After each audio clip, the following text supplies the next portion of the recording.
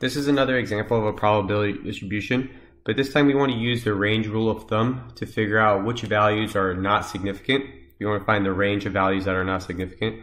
So it says the accompanying table describes results from groups of 10 births from 10 different sets of parents.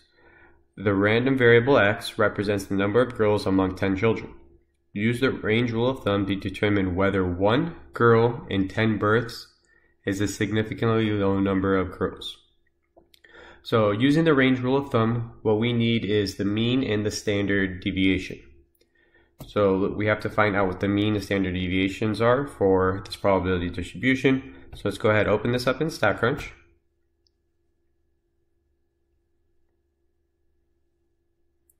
And now to find the mean and standard deviation, we go to Stat, Calculators Custom,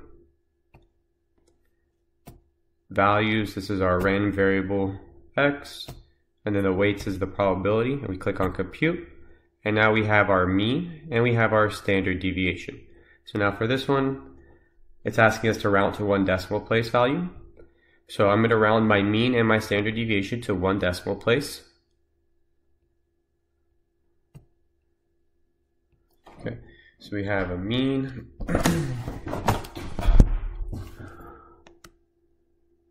So we have a mean of 5.1 and a standard deviation of 1.7.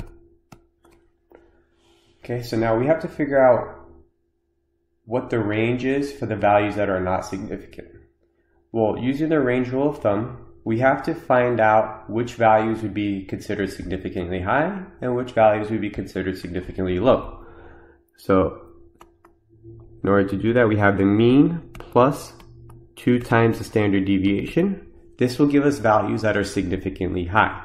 So I have 5.1 plus 2 times 1.7.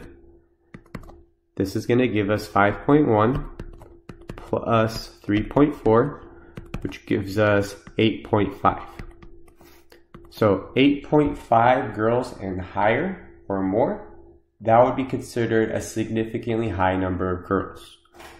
So now we find out which values would be considered significantly low. Well, now we have the mean minus 2 times the standard deviation. So I have 5.1 minus 2 times 1.7.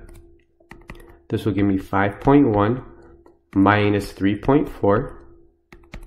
Okay, so 5.1 minus 3.4, this gives us 1.7. So 1.7 girls or lower will be considered a significantly low number of girls.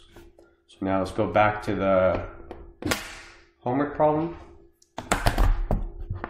Let me open that up real quick.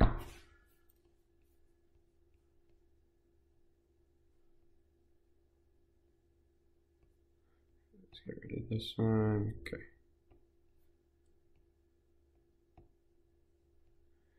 Alright, so first part of the problem, it says the maximum value in this range is, so the maximum value would be the one that would be considered significantly high number of girls, which was 8.5.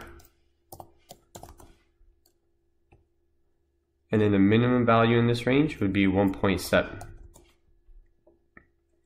Okay, so now it's asking, based on the result, is 1 girl in 10 births a significantly low number of girls? Explain. Well, we figured out the range, so anything between 1.7 girls and 8.5 girls, that would not be considered significant. Well, since 1 is lower than 1.7, that would be considered a significantly low number of girls. So let's take a look at which one makes the most sense. So we know it's yes. We know it's a significantly low number of girls. So 1 girl is a significantly low number of girls because 1 girl is above the range of values. Well, no, it's not above the range of values. It's below the range of values. So it would be answer choice B.